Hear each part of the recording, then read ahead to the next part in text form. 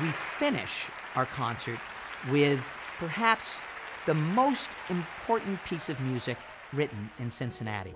It was written by a woman named Louise Shropshire, and it was called If My Jesus Wills. Now, when you hear this song, you might recognize there's this phrase that keeps on repeating, we shall overcome, we shall overcome. We shall overcome. We shall overcome someday. Oh yes, if my Jesus wills.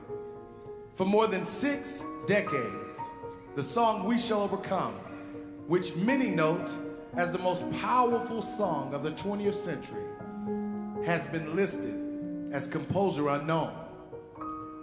But we've come to know that the song has deep roots right here in Cincinnati, Ohio. I first heard that it had the Cincinnati origins by reading the author Isaiah Gamboa.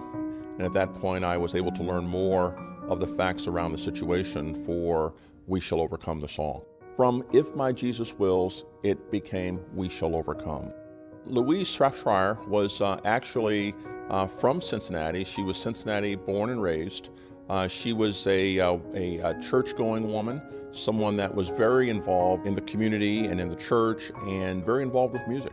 She had a connection with Martin Luther King, and my understanding is that he asked her if he could use the song for what he was doing within civil rights. And so they had a very good relationship. From the church pews of Cincinnati, Ohio, to the picket lines of millions. From Northern Ireland to Eastern Europe, from Berlin to Beijing, and from South Africa to South America, its message of solidarity and hope has been sung in dozens of languages, in presidential palaces and in dark prisons. And it continues to lend its strength to all people struggling to be free. This song is sung the most in India. We found that out and we were amazed by that.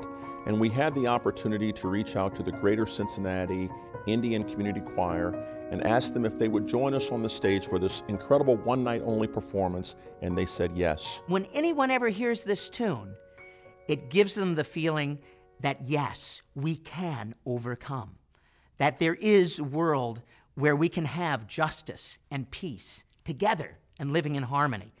And we finish our concert with a celebration of this song of Louise Shropshire and the extraordinary journey that it has gone on, and the importance of bringing our world together.